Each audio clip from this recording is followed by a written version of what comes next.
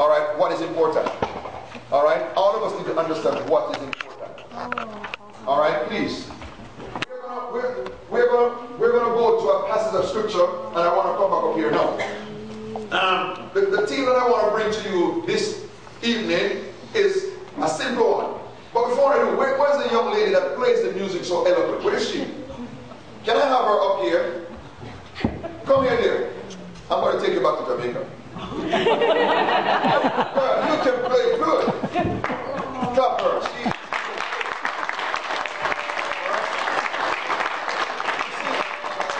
Music is in our blood. We just love music. And so when I heard her, I don't even know if she knows the song I'm going to sing. But just touch, no, you go on the thing and touch something for me. Oh boy. Lord, I lift your name on high. Do you know that song? You guys don't know that song? Yes. But maybe the ear, alright? You can try it in the ear.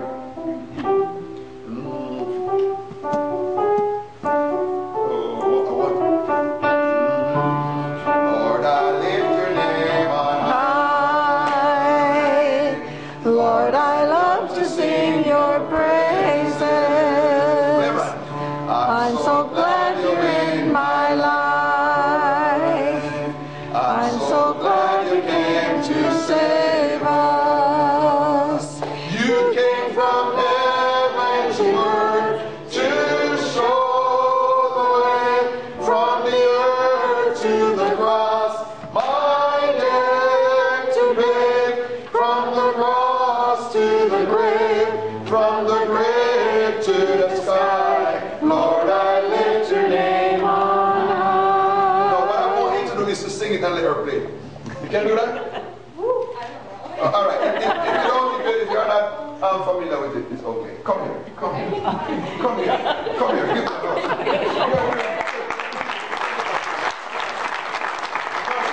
I want us to do it again. All right, one more time. Lord, I lift your name on high. Lord, I love to sing your praises. I'm so glad you're in my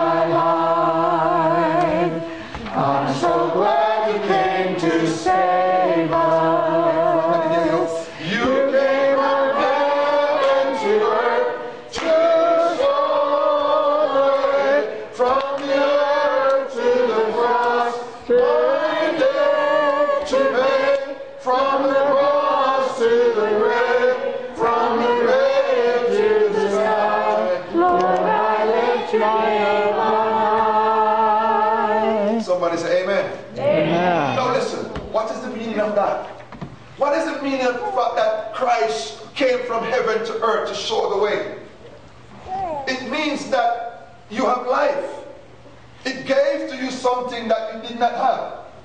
So I want to talk about the meaning here right now. The meaning. Now, what is the most significant thing in your life? Can you think of that? What or who is the most significant thing in your life? Think on that for a while. The most significant thing or person in your life. What is the meaning of that? Husbands, have you ever looked at your wife and said, boy, you mean the world to me?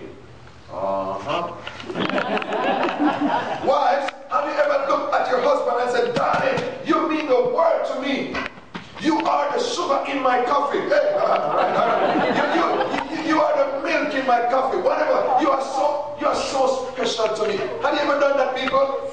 Yes. You see, because that person is the most significant person in your life. So she or he has meaning. You get up in the morning, you want to see her. You go to bed in the night, you want to see her. And so she has that meaning to your life. Alright? You want to go out, you want to be beside you. She has meaning. And so that's what I want to talk about. A meaning that lasts forever. Understand, friends? Although you have your husband and he meant so much to you, I want to tell you something, it will not last. Can I say this to you over here? Although you have your wife beside you and you love her and she meant the word to you, it will not last.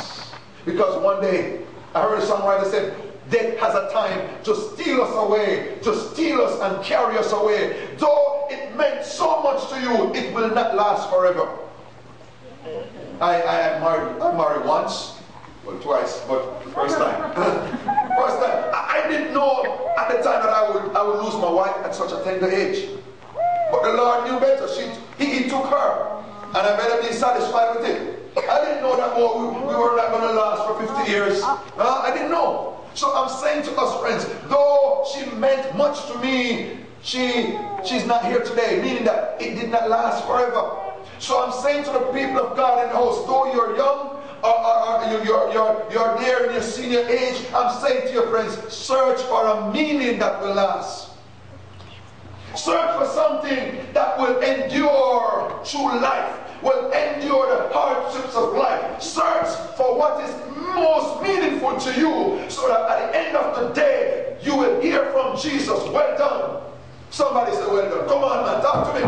Well done. Somebody, you see, Jesus will say to us, well done, thou good and faithful servant. Search for that meaning, young people. Search for that meaning in Jesus that will last throughout eternity. Now, the word meaning, and let me look at forever first. The word forever speaks to lasting time. Things that last forever. Things that will take you beyond this life. It talks about eternally or forevermore. Search for that meaning which will take you into eternity. Because everything that you are now having, everything that you are enjoying now, will one day part from you. But Jesus Christ will never part. Say amen. Jesus Christ will never depart from you. He will take you into eternity. So I'm saying to you, search for that meaning that will last your lifetime on earth and in heaven. Search for it. You have it. Search for it and keep it. Because one day it will take you into glory land. The word meaning speaks to something regarded as the inner significance. We want to talk about what is most significant to you. That inner significance. Who is most significant to you? Your son or your husband, your wife or your daughter. I'm saying to your friends, when you search out who is most significant to you, you are going to play that vital role. You are going to love that person. You're going to treat that person right, because he is your significant. He's the one that has meaning to your life. He's the one that brings joy to you. He's the one that tickles you in your side and makes you laugh. He's the one that tells you I love you. He's the one that takes you out. He's the one that does everything that makes you happy. So he becomes, or she becomes, your significant one. But I said to you again, although he or she is significant, one day she will depart. One day he will depart. But when you take Jesus as your significant, oh God Almighty, when you take Jesus as your significant one, even through death he will stay with you. I heard a songwriter say, I will stay with you. But when problem comes, I will stay with you through your ups and your downs. But when problem comes, they run away. I'm saying Jesus will never leave none of us. I heard the word say, I will never leave you, Brother Warner. I will never forsake you. I heard the word say, when your mother and your father forsake you, then I will take you. Hallelujah. And when Jesus take you, my people, I'm saying to you, he will guide you through your dark moments. So find the meaning that is significant to your life and hold on to it. Keep it close to you. Understand. Tell Jesus sometimes. Tell Jesus sometimes that, listen, Lord, you meant the word to me. When last had you said to Jesus, God or Jesus, you meant the word to me? When last you stopped and you looked to heaven above and you said, Lord, you meant the word to me. When last you looked in the eyes of Jesus and said, Lord, I love you more than anything else in the world. I'm saying to the people of God in the house, it's time for all of us to come together and love Jesus more than anything else in the world. Amen, church. Come on. It's time for us to come together and find that meaning in Jesus and let it hold us until the end of time. Find the meaning that will last forever. forever. That will never leave you. Let's go to the book of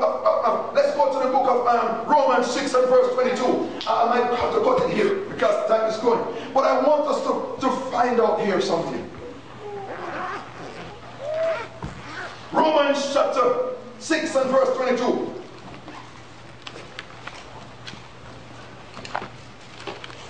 And hear what it said.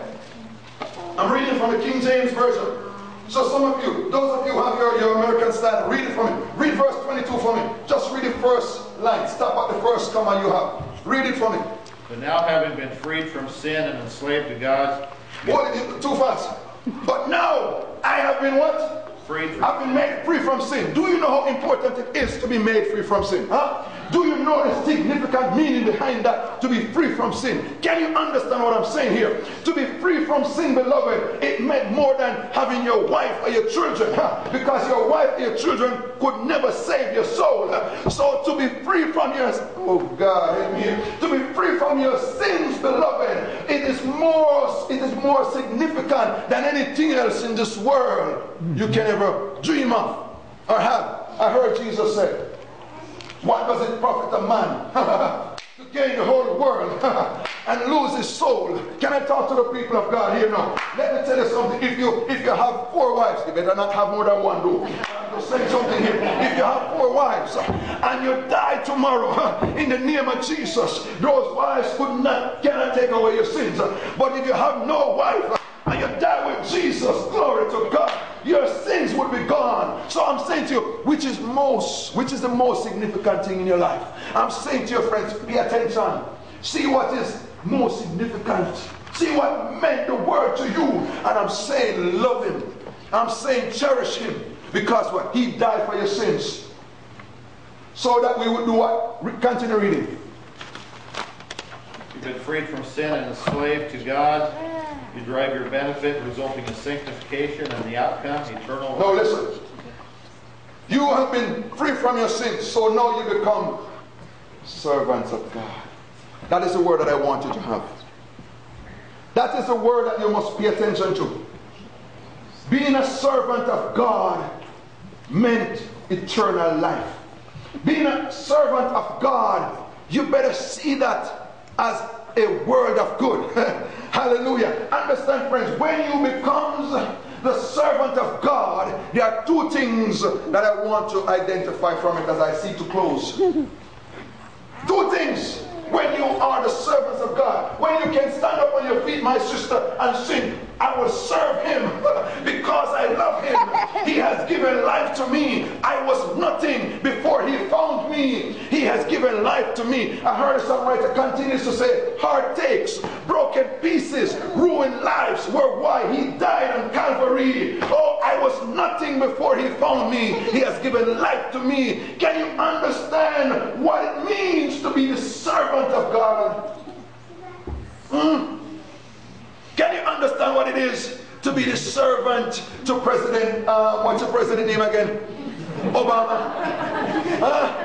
Can you imagine you are working for Obama? You have everything to your disposal. Everything, because you are working for the greatest leader in the world. Do you know how meaningful that is? Do you know how significant that is? I wish I was working for him.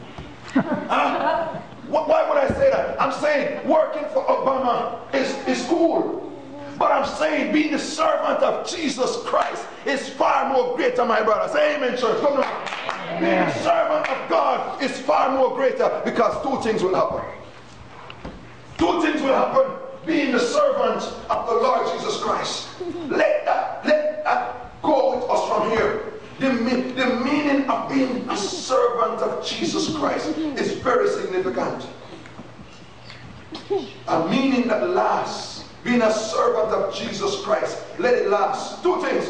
He said, not only, I'll read it, the King James Version here, but now being made free from sins and become servants to God. 2 things. 1, ye have your fruits into holiness. You now become holy.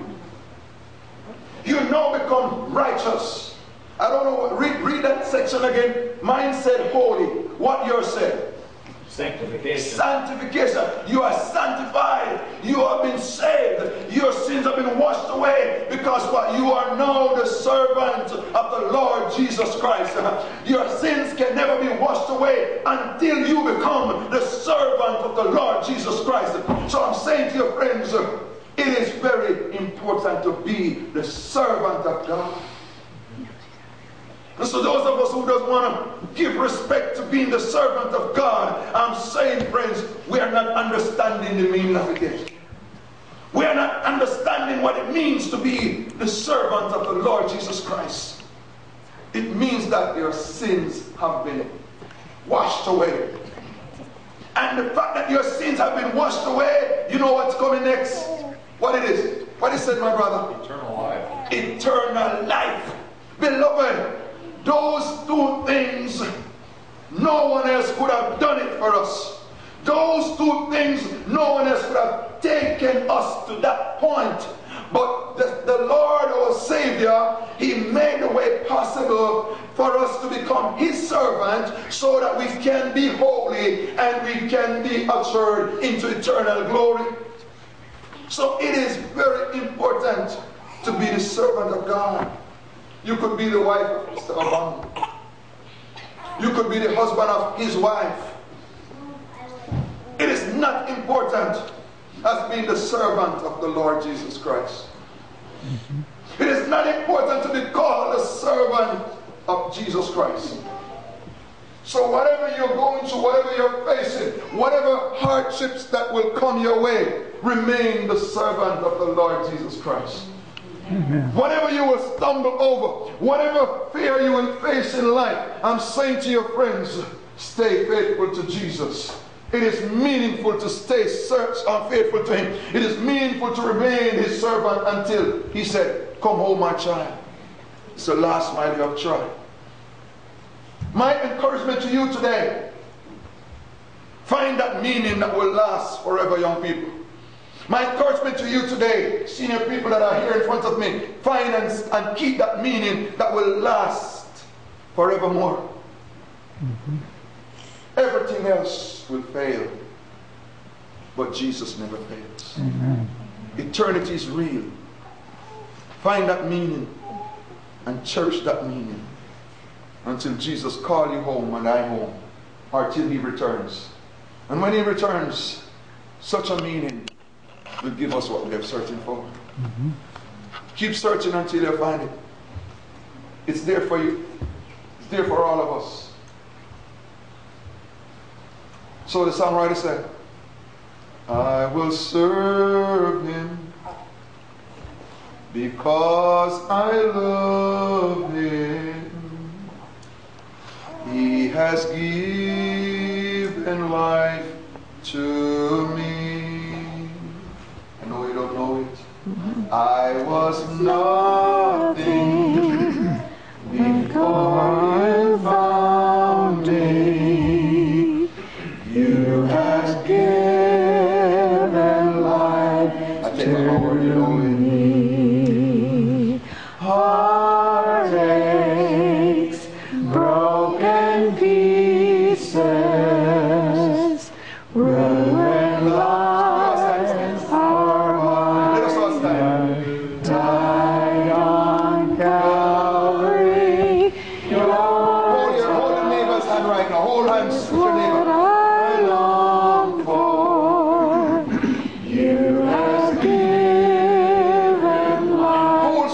Hand right now, we're going to sing it again. I was serving you because I love you. Hold somebody's hand. You have given life to me. I was nothing because you found me. You have given life to me. Let's raise our voice and sing Heartache. Heartaches, broken pieces, ruined lives are why you died.